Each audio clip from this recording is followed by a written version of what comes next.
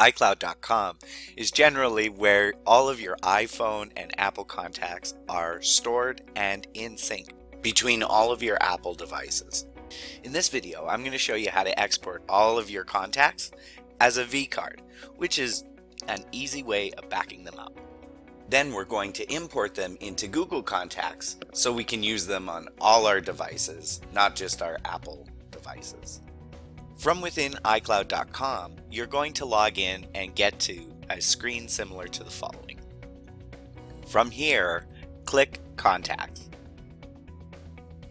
From All Contacts, we will want to select all of your contacts. So select the first contact, then click Ctrl-A or Command-A on the Mac. This will select all, and you should see here, in my case, 99 contacts. Now click the gear at the bottom left. Select Export vCard. In my case, it took the first contact name and called it "and 98 others" because I had 99 selected. Most importantly, it's called .vcf. Now you have a backed up file of your Apple contacts. Now we're ready to import our contacts into Google Contacts. So let's go over to contacts.google.com.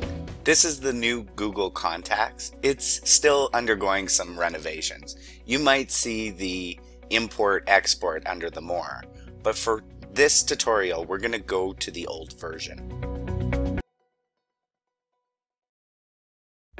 Select the file, choose Open, then click Import. You can select Find and Merge Duplicates here.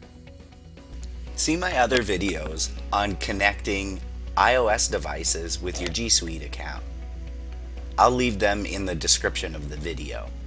This will keep your contacts in sync with your G Suite account on iOS devices, but when you sign in with Android devices, you'll also have those same contacts in sync